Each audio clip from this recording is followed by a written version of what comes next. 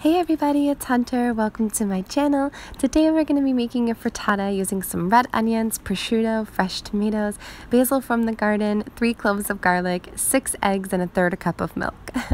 Go ahead and start by preheating your oven to 350 degrees and heating up an oven-safe cast iron skillet on a medium to medium-high heat. Of course, make sure to spray it down really well, as everything will stick if you don't. Mix up your 6 eggs and 1/3 cup of milk inside of a bowl or a glass or whatever you've got laying around in your kitchen, and start by sauteing those onions for about 1 to 2 minutes here. You want them to get nice and golden, but you don't want them brown. Add in the tomatoes and slowly stir until they start to wilt. Once they start to wilt just a little bit, turn the heat down to a medium because you don't want everything to burn. Stir in the tomatoes and then add the prosciutto in. The prosciutto has a lot of salt in it, you guys, so there's no need to add any extra salt into this dish. That prosciutto is going to give you all the sodium you need. I promise you'll thank me later. Once you stir the prosciutto around for about a minute, once it starts to get that nice goldeny, like oily flavor and look, add in that garlic the last minute.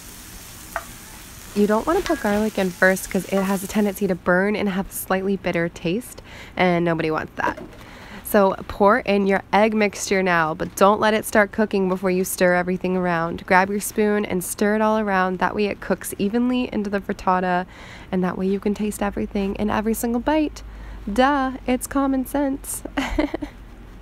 After everything's stirred around, you're going to let that cook for about 3 to 4 minutes on the stovetop, maybe up to 5 minutes, and then add that basil in last, pushing the basil down into the mixture.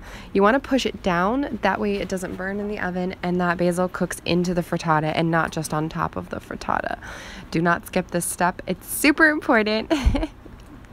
Go ahead and stick it in the oven now for about 10 minutes. I did 10 minutes and it came out perfect, so I definitely recommend doing that. And if you want to add any cheese or any extra spices at the end, I would definitely wait until the end to do that. Take it out of the oven and let it sit for 1 to 2 minutes to cool before you start cutting into it, and enjoy. Feel free to put your own artistic and creative flair on this. It's amazing. You can do anything with frittatas.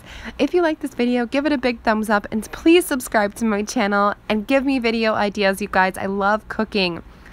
Thank you so much for watching. Have a great day.